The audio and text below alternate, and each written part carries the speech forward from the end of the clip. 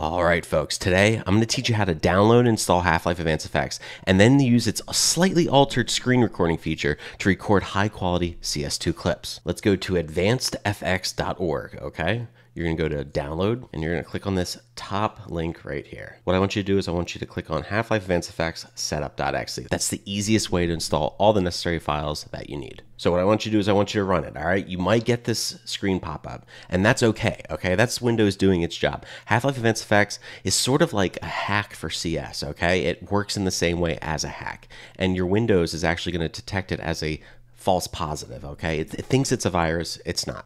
All right, so just go ahead and run it anyway. All right, cool. Now, what you want to do is you want to click install. Okay, cool. After it goes through a couple checks to see if FFmpeg is installed on your computer, you want to click next. Now, you're going to want to be using the typical installation, okay?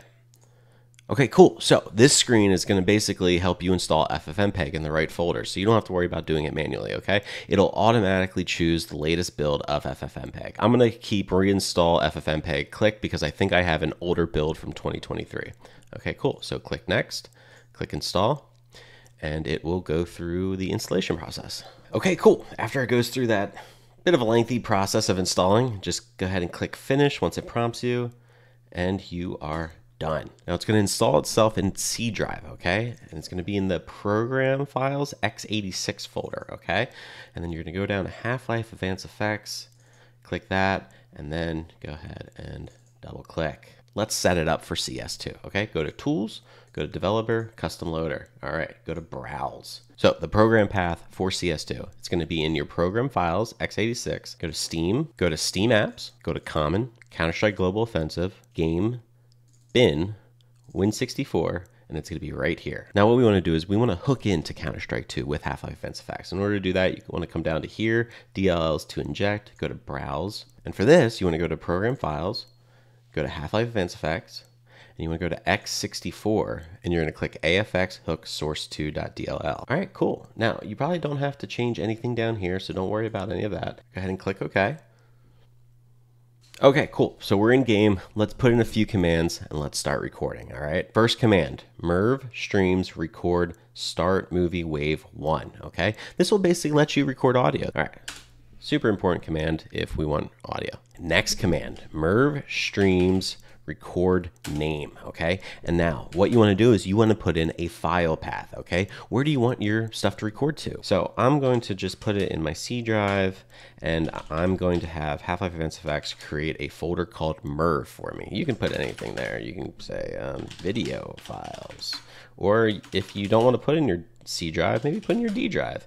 And we'll call this CS2 movie making, whatever. Do whatever you want. Let's just do that. That sounds great. Here's a different command that CSGO movie makers might not know about, okay? The next command we want is merv streams record screen enabled 1. That's going to activate the ability to record CS2 clips, okay? Without this, it won't work, all right? Cool.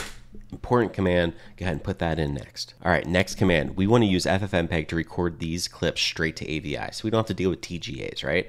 And that's the merv streams record screen settings, okay?